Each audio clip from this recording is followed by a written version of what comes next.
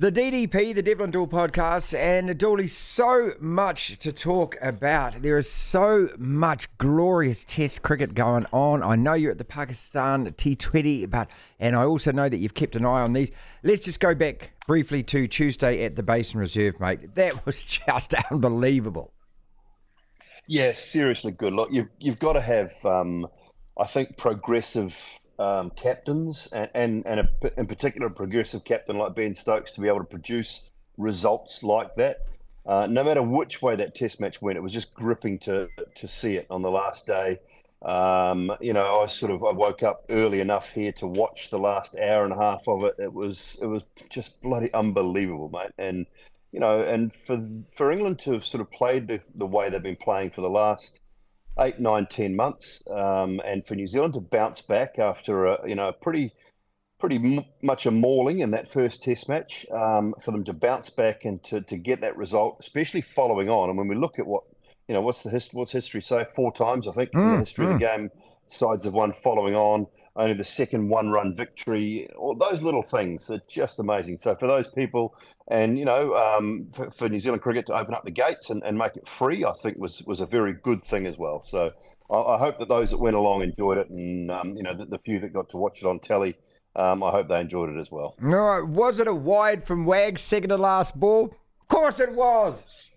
Yeah, yes, it was. But hey, I think that would have been a mistake to end it on that note, or to sort of or to make that call on that note as well. There was so much of the Test match left to play, so much time left to play.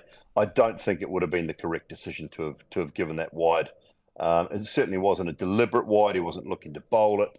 It wasn't negative tactics or any of that sort of stuff. So, I had no issue with it.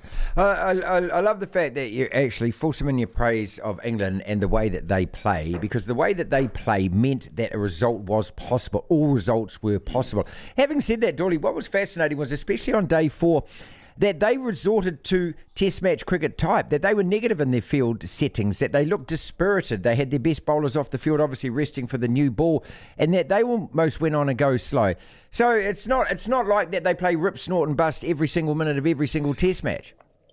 No, and this is why Brendan hates the term that's been coined by one journalist, and it's caught flavour, I suppose, because it's not about that.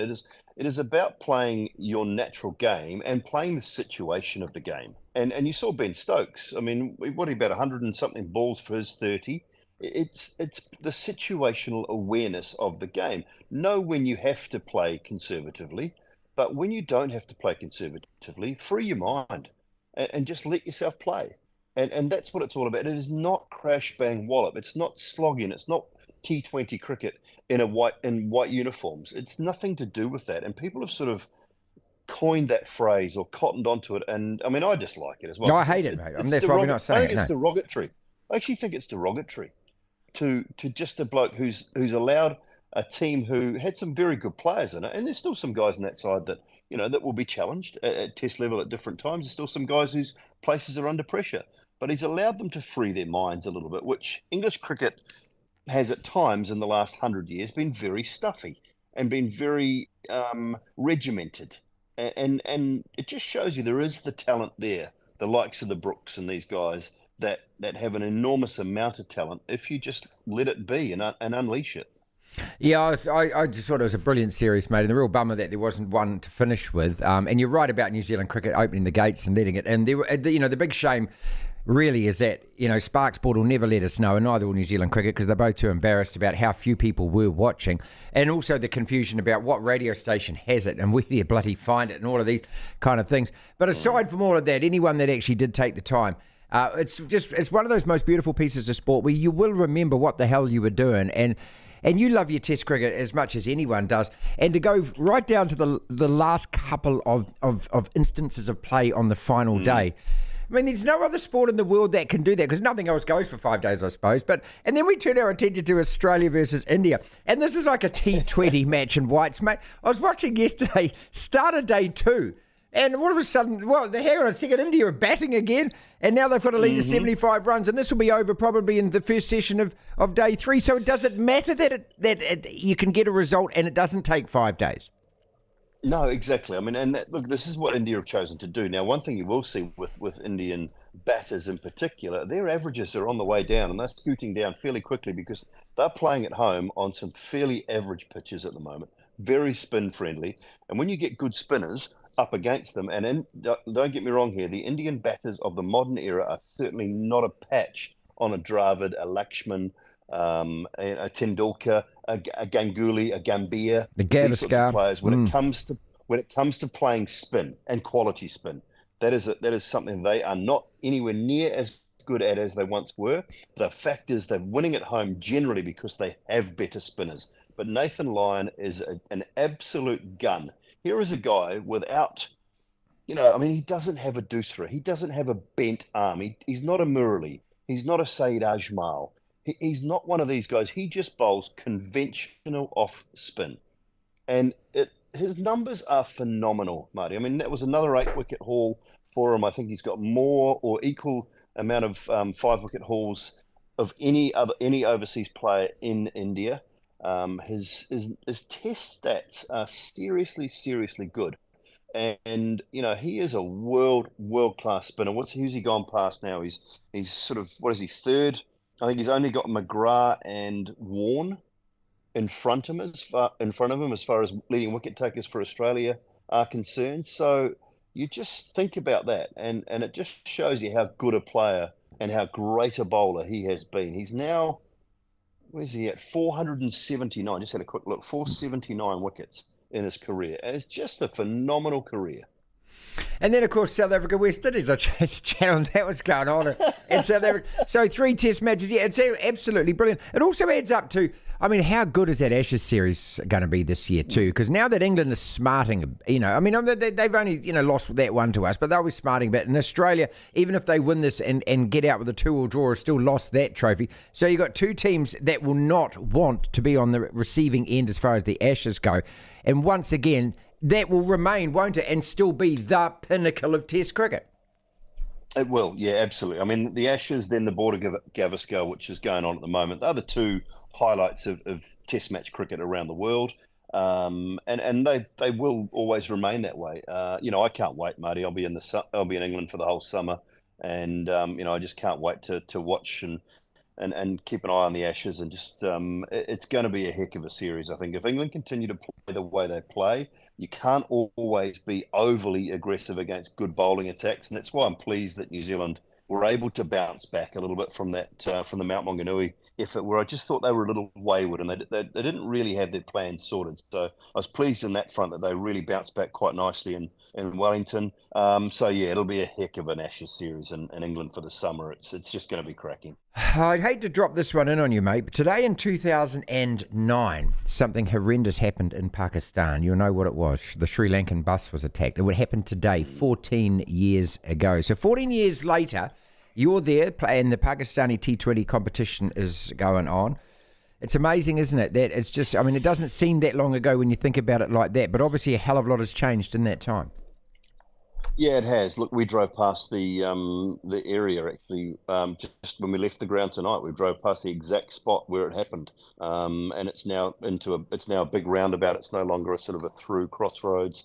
It's a big roundabout. They've put a lot of lights and fanfare up in and around the area.